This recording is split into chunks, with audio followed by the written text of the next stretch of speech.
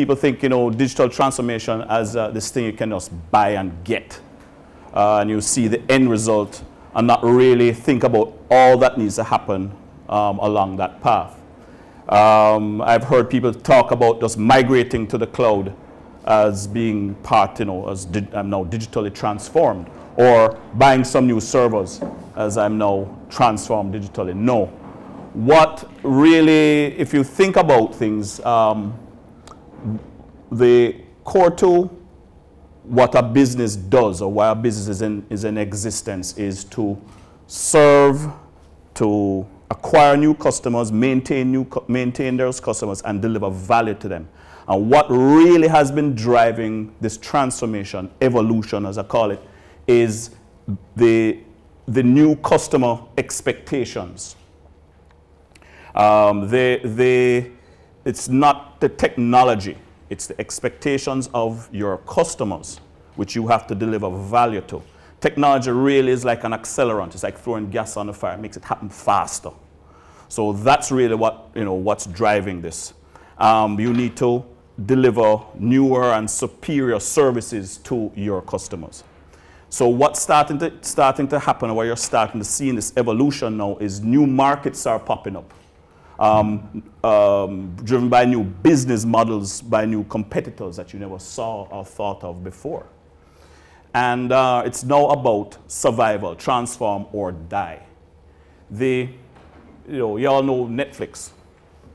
One of the key things that Netflix set out to solve was late fees and rewind charges that the then video providers used to charge you. And they set about to deal with that, because that was a need by the customers that they're serving. And of course, well, the rest is history. We saw now what happened to Blockbuster. These guys, embraced the change and made it happen. And we're going to talk about how all that came about. So now it's really this digital transformation about an evolution in the processes and the technology. And being able to create digitally enhanced offerings to your customers. So if I look for just a definition, say, digital transformation is how organizations are going to change fundamentally in order to deliver new value to their customers. So it's a rethinking of how an organization is going to use the technology, the people, and the processes in their organization. So it's not about doing things faster and cheaper. It's not about finding an entirely new way to do something new. So you are now starting to ask, well, what can the technology do? And how do I adapt my business to make the most of my technology investments? So while all this is going on, if you think about it, what is core to the transformation is the customer. And the customer can be the guys on the outside, as well as those guys on the inside, your employees, your partners, distributors, etc. Now, if you think about that now, is that each of these people all have a myriad of devices. How many devices we all have? 5 each. So there's a plethora of devices accessing your applications, which can live on premises as well as in the cloud. So what's happening now is that things are getting much more complex, and the business now has to deliver a consistent experience to their end user, their customer, both internal and external, across all of these devices. Okay? So what now is happening is that the business is starting to see that there is a systemic risk in availability, because I need to keep all of this available to my customer, unless I start to experience, trust issues, brand damage, and so on. So these are some of the things that we're being challenged on. So Well, let's think about it. Some facts about operations in today's day and age. We're saying that operations and information flow are inseparable. The IT is now the epicenter of how the organization interacts with its customers, both internal and external. Keep saying that. Don't forget about the guys inside. And so IT is now used to create very efficient supply chains, highly efficient operations and workflows. And these things together are creating this explosion in data. So, which all now has to be managed. More risk again. So the C-level guys, those gray-haired fellows on the top floor, they are now thinking about the technology and information risk and how to manage and mitigate this. You start to have questions such as, am I compliant? There's GDPR, there's a local data protection and other compliance regulations. How reliable am I? Again, across all of the connected devices. Can I be trusted? Do they trust my brand and trust me to be able to deliver? So, oops, back up, sorry. So business must now make some decisions because everything comes at a cost. How resilient do they need to be? Because resilience really is a continuum. What level of competitive advantage or disadvantage will I have depending on my resilience state? And we can talk a little bit later on about how a business, what are some of the things that affects a resilience of a business. And the thing here that most of us are familiar, these are typical disruptive events. I don't know if we can all see that, but along, this is the frequency of such an event occurring, most frequent, less frequent. Along this axis here, you can't really see it so well, is the consequences in terms of cost, from very high cost to not so high cost. But what really, most of us being, data practitioners, we really think about these areas that are disruptive. Because we really put the disruptive events into three categories, data-driven, business-driven, and event-driven, natural disasters and so on. But most of us think about this area as how we as IT practitioners can affect, that affect how my IT infrastructure operates. Viruses, data corruption, growth in data, and so on. And then, we don't really think so much about this part, governance, new products being created by a competitor, changes in standards, in accessibility and so on. And then as we come down into this part where we think about this often, well, not civil unrest, but power outages, natural disasters such as floods and hurricanes and so on. So what we're saying though is that from a business resilience standpoint, the business must be able to survive any of these events, survive and operate through it. And again, as IT practitioners, we only focus on here. No, we need to think of all of this. So we need to find infrastructure that can allow us to be resilient right through any of these. We're going to talk about it in a minute. So if we want to define business resilience from a business perspective, thinking about those three main areas of disruptions, right, is how quickly the business can adapt to whether planned or unplanned, man-made or natural events, and how to be able to maintain continuous operations through that event. You want to safeguard your people, meaning my people need to be able to continue to operate. My assets, I need to safeguard my data, and I need to protect my brand equity. I need to be available.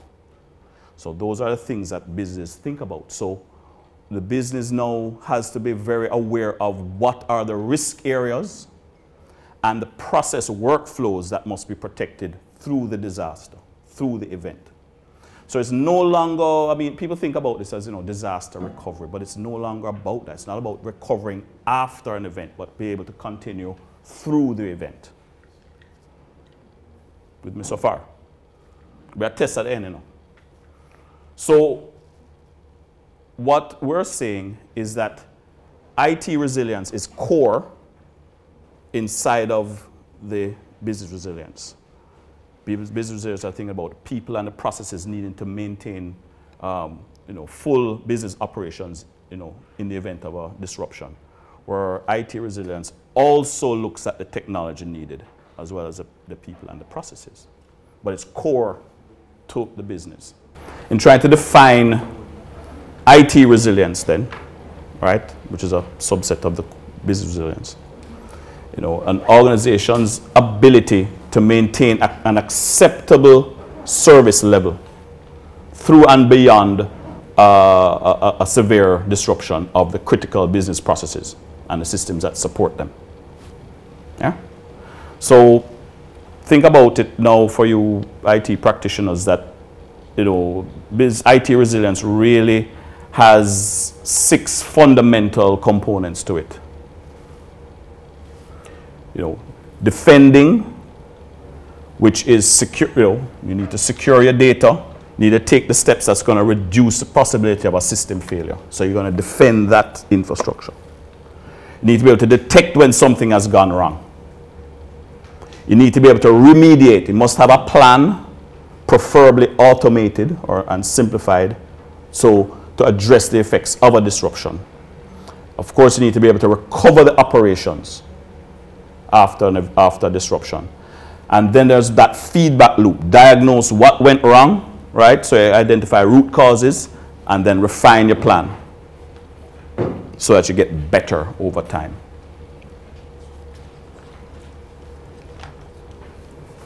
So, we're always talking about, digital transformation, but it's not, it cannot be done without a transformed IT infrastructure, which is resilient.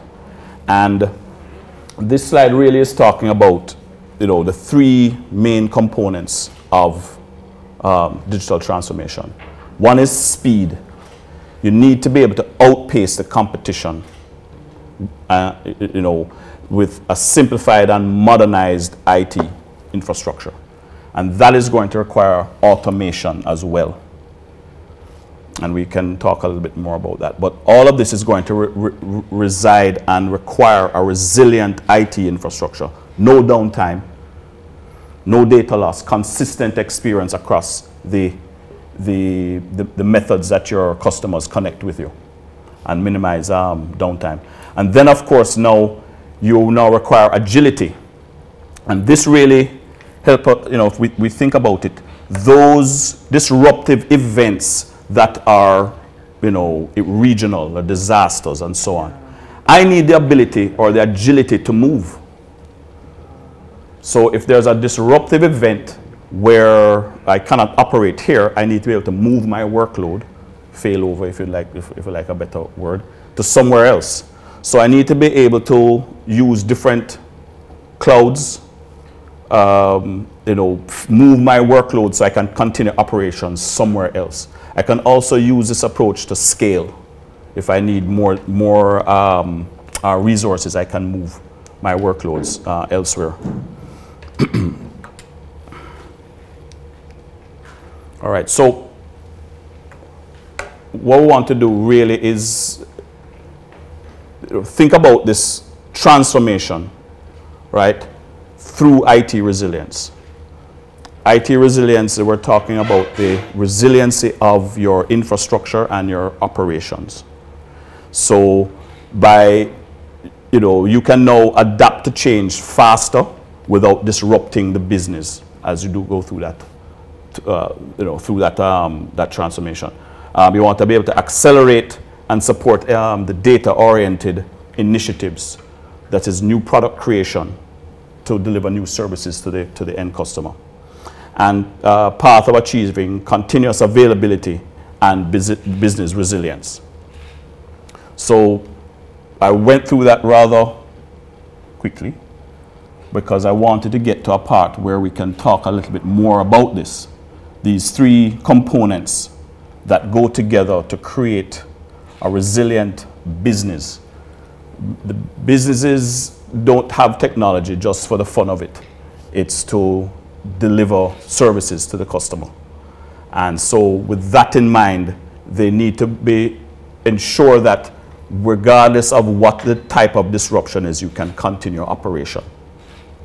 There's a discussion on how this relates back to the hyperconverged platform, because this platform now gives the organization that ability now to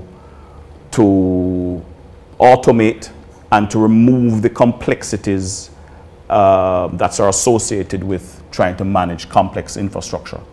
You cannot, you know, as we had mentioned this morning, you cannot, you don't have that kind of flexibility when you're carrying along different vendor technologies, separate silos for storage, separate for compute, separate for network.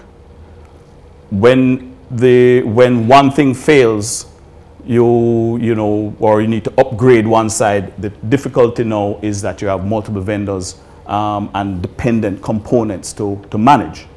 So you need a invisible infrastructure that will allow you to move along in that regard. I don't know if there's a thing you can open the floor to a discussion. I guess you could put it out to the audience as to, you know, do they think that in your organization today you have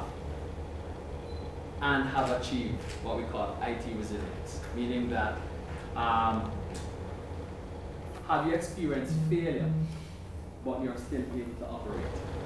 Have you ever experienced an outage from an IT perspective, whether it be from your desktop to an application that is running within your environment, and your IT person has said to you, or you have said to the business, don't worry about it, because whatever fails, we have an alternative plan or an alternative operation that will keep us going. I put it out to the audience.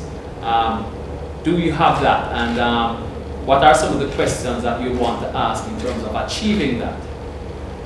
What are some of the things that you face in making your IT infrastructure resilient? And when we talk about your IT infrastructure, we're talking about your data center. We're talking about your end users in terms of what they use and the applications that they access. And we're talking about your branch networks and any applications that you may access otherwise, from your partners or from the cloud. What are some of the things that you're thinking about today that you'd like to ask about? How do I do this, or how do I do that? Any questions? Anything that comes to mind? What I find fascinating, because even though you have the BCP arrangements and you also have things in place to deal with downtime, I find just that first statement that says adapting to change without disrupting the business, you know, quite fascinating. And if we could build on that. Okay. So you want to build on that? Yes. That in terms of how do you go about building an infrastructure, or building a core, a data center, so that even when you're ravaged by ransomware, or you have a hardware failure, or you have an application that decided that it's going bonkers, or you have a situation where you have an entire site where the power fails, how do you continue to operate? Yeah. You have different scenarios there. One, you have to have, for most people, they would have backups. So most of the times when IT thinks about protecting data and protecting applications, they say to management, well, we have done our data backups. And management signs off and says, well, our company is protected, and in the event of a problem, we are good to go. The first problem that usually happens is that those backups are done to tape. So those tapes are, once, a bunch of them are kept in the office, so that if there is a fire, usually there is a problem. And secondly, a bunch of them are actually kept off-site, and they said, well, we have tapes on-site, and we have tapes off-site. But if you ask the IT person, when was the last time that you actually took one of those tapes and actually tested it to see if, yeah, you have been backing up all these months, can you actually restore that backup? Exactly. So that is one problem. The second thing is the speed of recovery. So we talk about your recovery point objective. For most companies, they are into this thing about I can operate my business even if I were to lose a day's worth of data. So therefore, a backup usually means, a daily backup means that there's 24 hours between backups. So therefore, a company is actually saying that my RPO is 24 hours. And if you're saying that your RPO is 24 hours, that means that if you operate your business within an 8-hour day, that means 8 hours of work across all your employees, there's a potential for loss. And sometimes management, we ask them and they say, you know, that is acceptable because we can have people punch back in the data or whatever it is. But what they don't, what is not told to them is that when a disaster actually happens and you have a 24-hour RPO, what it means is that someone has to gather first the right tapes if you're doing tapes. They have to sequence those tapes and they have to restore that data onto maybe new servers if your servers are destroyed. And then the data that is lost, they have to re-input that data.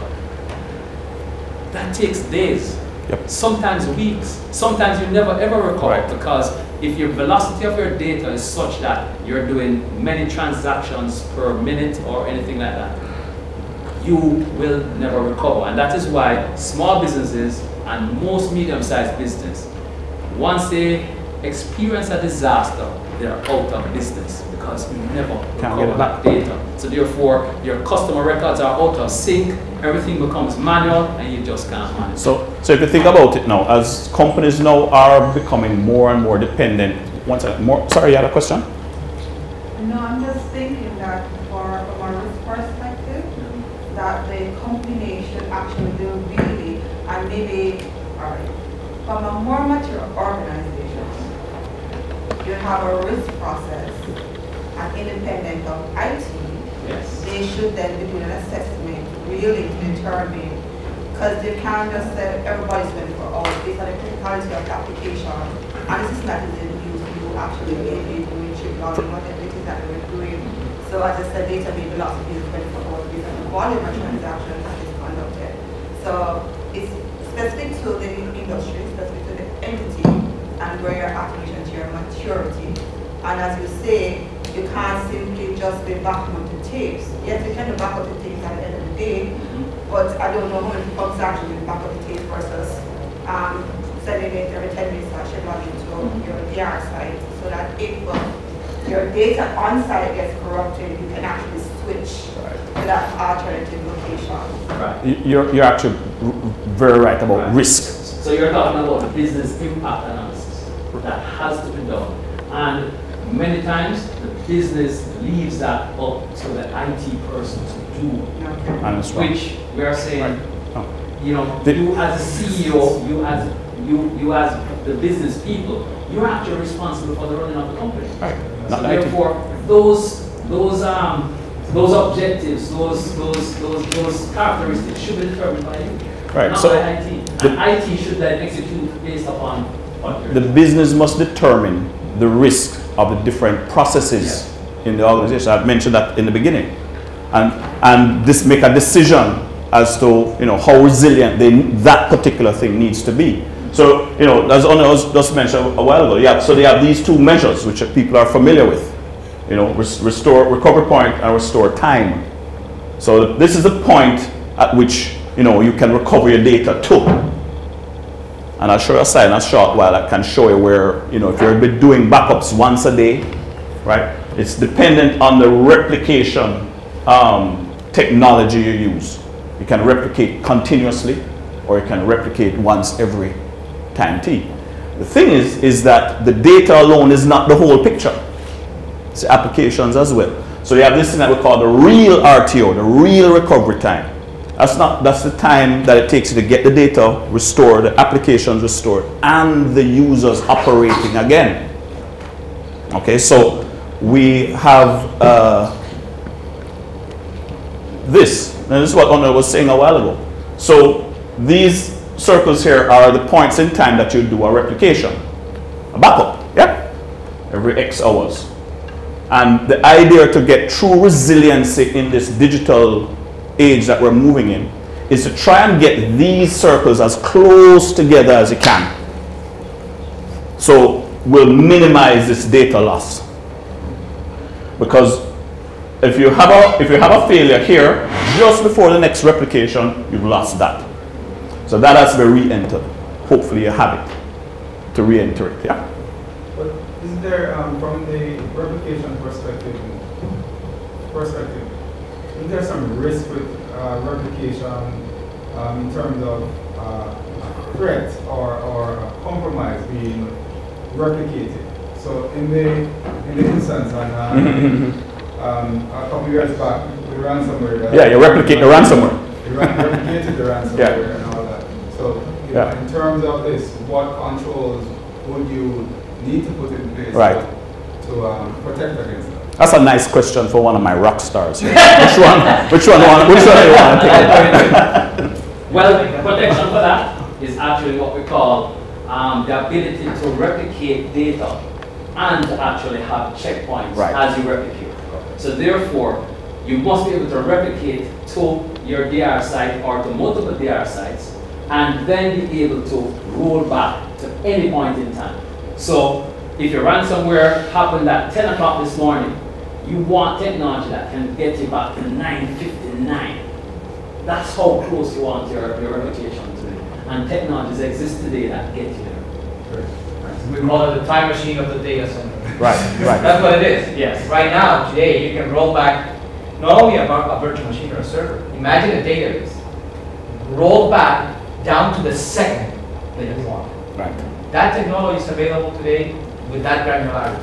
Yeah. So in terms now of risk, okay? So risk essentially is the product of the probability of something happening and the value of that thing that it happened to, okay? So let's think about it here now. I'm doing, say, continuous backups. So my RPO is some seconds, right? And the time for me to get operational again, 15 minutes, yeah? Say that costs you X dollars in terms of what you lose in terms of productivity and etc. X dollars. Let's look at some scheduled replication. Every 4 hours maybe, right?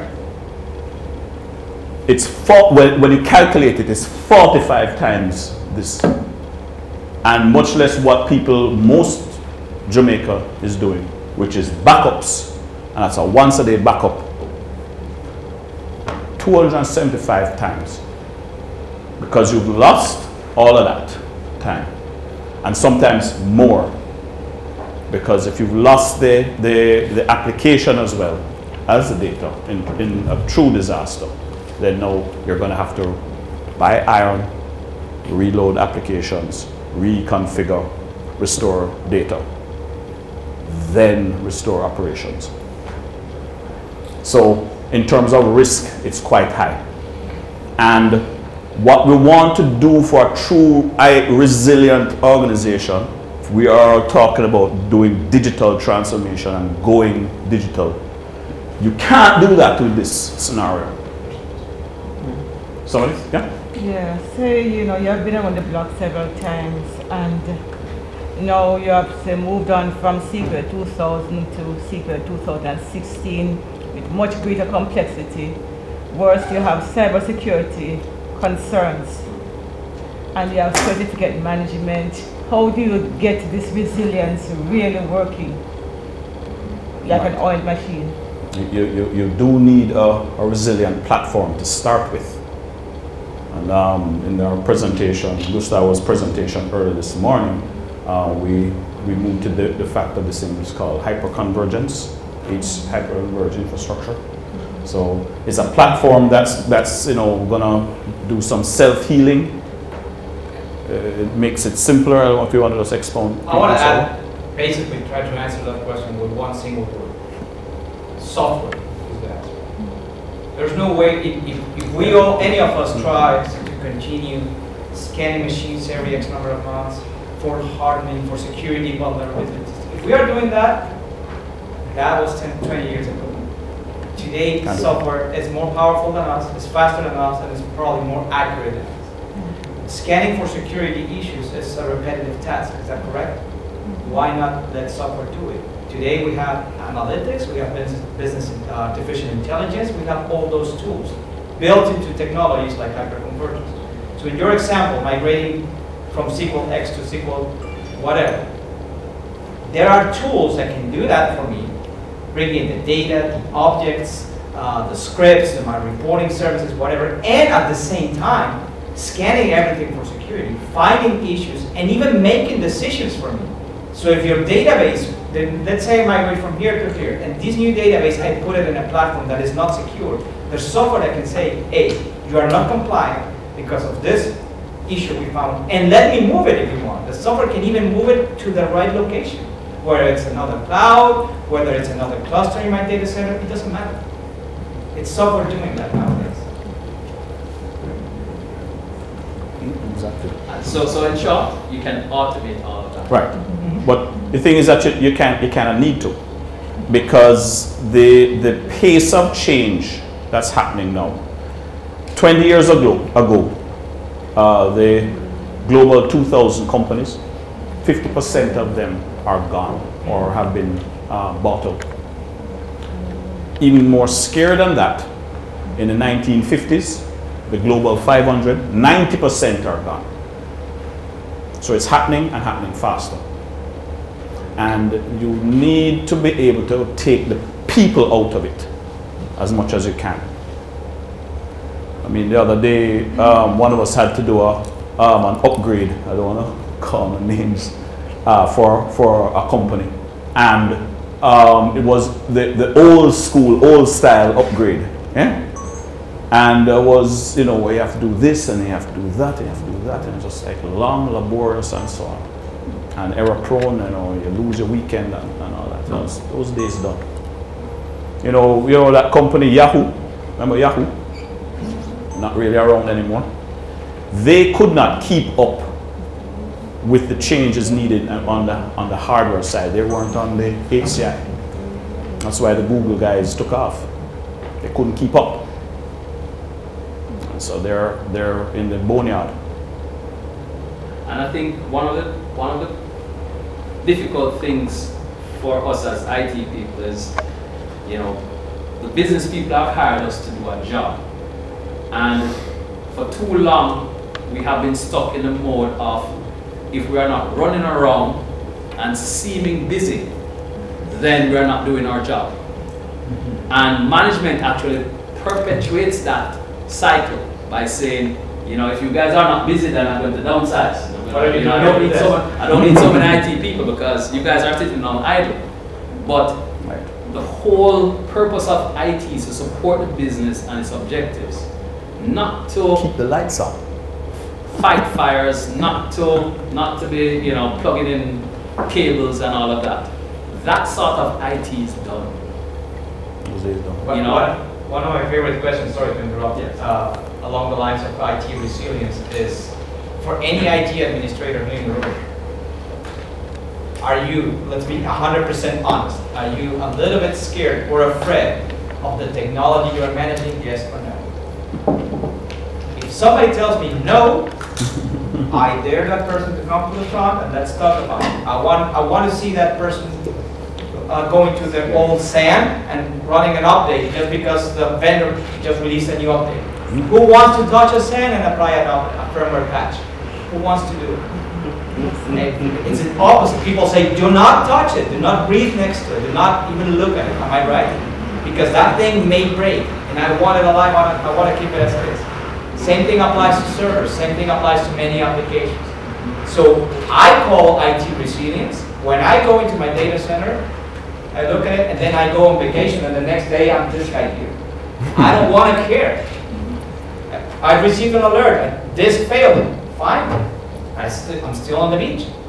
Because something will take care of it, not somebody, something. There's software in charge of balancing, healing, doing whatever it has to do. Another disk failed, I should still be like this guy. Right. But that's not the way IT works. Right.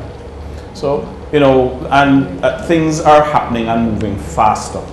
So you can't be carrying around the old traditional infrastructure. You just don't have the resources or the time to respond fast enough. You need to be that guy. You need the infrastructure that allows you to do that. And it's not because I'm lazy. No. Yeah. And I think the companies that still have their IT doing break fix will feel it eventually. In that you need your IT to be creating resilient platforms, creating resilient applications, and delivering to the business partners, customers, and employees. And one of the things that most of the time is neglected is actually the employee. Nobody protects the employee's data, the employee's work. It's always what is on the server. What about your Excel files? What about your Word stuff? What about that little database that you have running in Access that is on your machine that is controlling maybe 20% of the company's revenue that the finance controller might have on his machine? That may be backed up maybe once every month or once every quarter. And we have that running.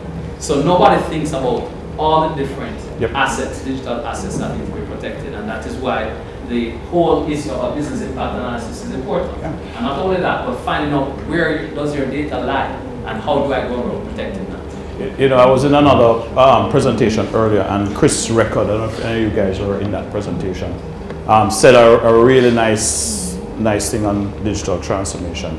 You know, trying to explain to a person who really wasn't getting it, really wasn't understanding it, someone from a bank. And the question that they asked the banker was, well, how long does it take to open a new account? Right? I come to you, you don't know anything about me. How long does it take? Anybody? Anybody?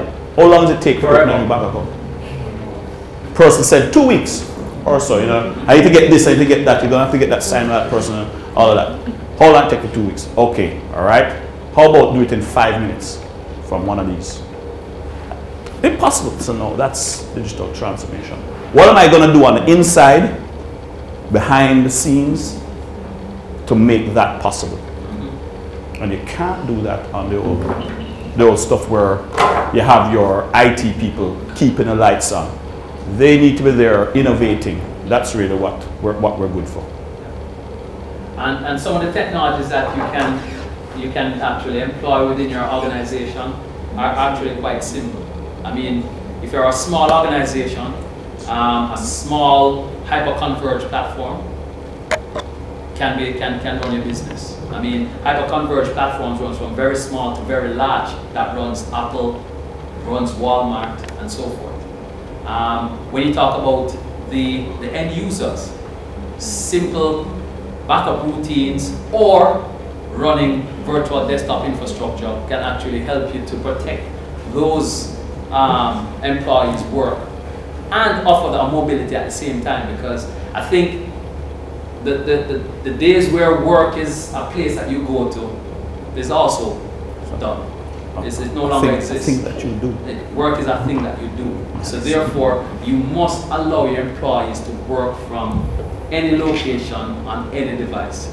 And if you have moved towards that, I don't think any of the new millennials that are coming up in the next 10 years will be working for your company, because that's what they expect.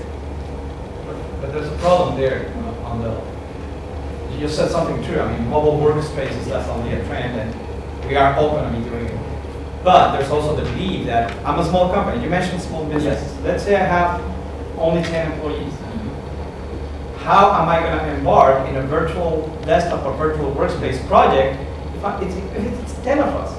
It's easier for me to buy 10 PCs than hiring I want to say the name, the Citrix consultant to come for 3 months and implement a VDI project, which is going to cost me $100,000, right? Yes, that's right. Maybe just half of it is consulting, the other half is software. So why am I going to do it if I have 10 people shop? And that's a good question. But there are other ways to go about it. And I'm sure that you'll explain. Without going into too much detail, I just want us to know that, again, the answer is there's new options. Yes. I don't have to go into that 6 months project, spend $100,000. I can say, you know, if I have that hyper-converged foundation block, I can say, I can add, remember my example about the Legos? Those who were in my presentation in the morning, I talked about Legos. Add the VDI Lego block. Turn on that functionality for only 10 users. Get it going in an hour. Imagine setting up a virtual workspace in 1 hour for 10 or for 1,000 users. It's exactly the same complexity. Nowadays, you can do it in 1 hour. You can. With the same platform you use every day for the other tasks. It's the same technology. Just turn it on. Well, are there any other comments or thoughts? You've got the rock stars here to answer any questions. No, do you have anything else? Throw it over the fence. Oh, well. The question I'll throw into the mix just to provoke thoughts really is when we start talking about replication and hyper-convergence and all that, we're talking about cloud and cloud technology for the most part. So the question that would come to mind is the new legislations, GDPR and all other privacy regulations that now will have an impact on jurisdictions where data is stored and where data is kept. And how do you keep track of that to ensure that whichever clients that you're working with still remain compliant in terms of how they store their information? And what would be your advice to clients from that perspective? You know, if I may start off, the Data Protection Act that is being contemplated actually speaks to an officer that they call a data protection officer. And that data protection officer is responsible, can be fined, can be imprisoned if they are found in violation of the actual act. Now, that data protection officer has to utilize what we call different tools to ensure that data does not move. Certain data, because you have to classify the data. First thing you have to do is classify the data. Then after you classify that data to say, this data cannot be in the US, this data has to be onshore, this data can possibly be in the Commonwealth, and for example, it can be in Canada. Then you now have to have what we call security software constructs around that data that says, guess what? This data cannot move off my private cloud, which is within my premises and what I know, and cannot move out and be protected, even from a disaster recovery standpoint, somewhere else where that data actually turns out to be what we call non-compliance of the law. So technology is there to actually do that, but it is not as simple. From the perspective of some of the technologies, and sorry because yes. I asked, Yes. would your technology facilitate then the obfuscation of that data if you are to store it in another jurisdiction? In other words, whilst it's on that platform, it is not intelligible information, except when you access it and have the relevant decoders on your systems to pull the data back. Because the solutions, the resilient solutions that you have, that does it take those things into consideration? Yes, it does.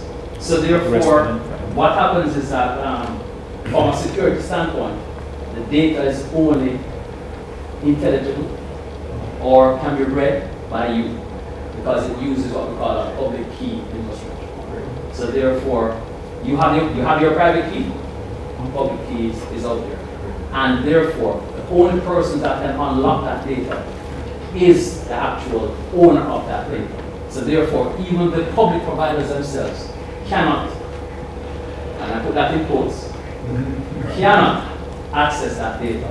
It's actually just that and gibberish. But as you know, countries are now asking for backdoor keys to that data. So therefore, the data protection officer within that company still has to evaluate as to what are the risks to my data, just in case Uncle Sam or others have a backdoor key to the data. Very good, thanks. All right, that's it. Is there anything else? Anybody else? Well, when you said to our position about heavy infrastructure and pre-resilient technology for them to make the transition, will you sell that? You know, they already have a heavy investment. No, yeah, I think what you're saying is that and we've come across those companies that they have a great deal of investment in sand and 3-tier investment. How do you get them? What do you say to them to get them? I believe that's over 50% of our customers. They always have investments, and that's why we come. I mean, every case is different, of course, but we always try to come and find the best way to reutilize existing infrastructure. We are never going to ask anyone to throw away what you have unless it's very old. But typical example is I have a storage appliance that I don't care about the brand or technology. It's there. I bought it a couple of years ago. It's good. It's probably not as good as this new technology, but it's good. We don't want you to throw it away. Let's find a good way to repurpose it. Maybe it becomes a new backup target. Maybe it becomes a storage for a physical cluster that you still have to have outside of the virtual platform. There's so many ways.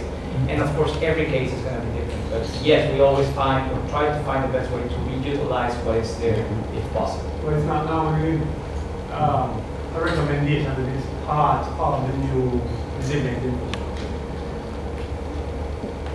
What?